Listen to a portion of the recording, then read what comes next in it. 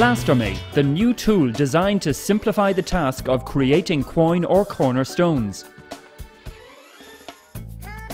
Here we see the conventional method.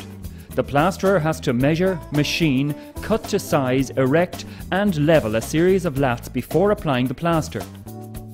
As every plasterer knows, working between lats and steel nails is awkward and time-consuming.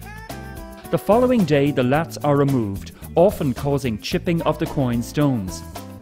It is then necessary to fill in and repair the quoin stones when the lats have been removed. Not any longer. Introducing PlasterMate, the revolutionary new tool for plasterers.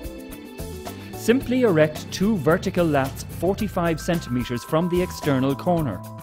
Apply a final coat of plaster, screed and float in the usual way. Using the levels, position the new PlasterMate on the pre-marked lap. With a special 70-degree trowel, simply cut out the groove approximately 12 mm deep. This leaves 6 mm of plaster for a perfect finish.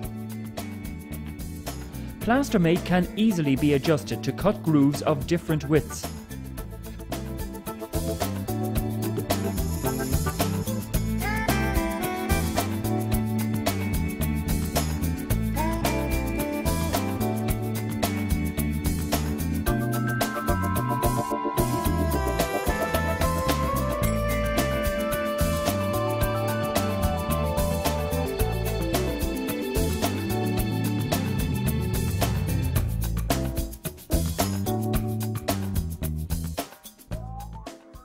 Next, open your PlasterMate and position vertically to mark off the half quoin stones.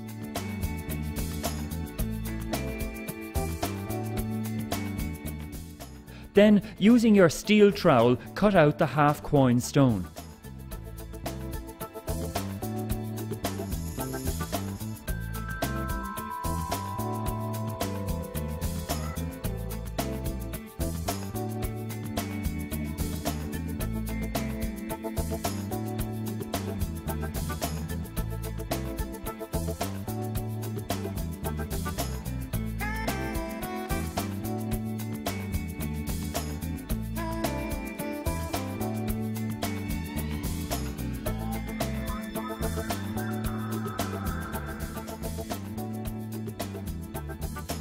A little touch-up with your sponge float and it's another job well done with the help of your PlasterMate. PlasterMate saves 50% of your time, 75% of your money and does a 100% better job.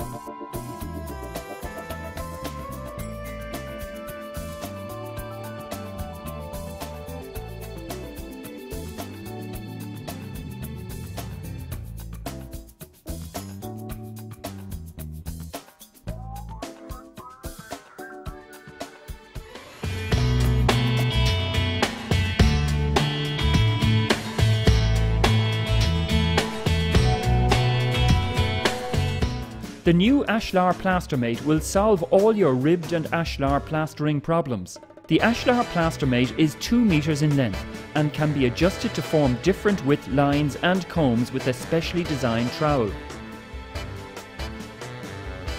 Apply a final coat of plaster approximately 15 mm deep. Mark with your chalk line, position your PlasterMate and simply cut the ribbing horizontally or vertically as required. Use a 2-inch brush and water to create a smooth finish. You now have a complete finish without any joining.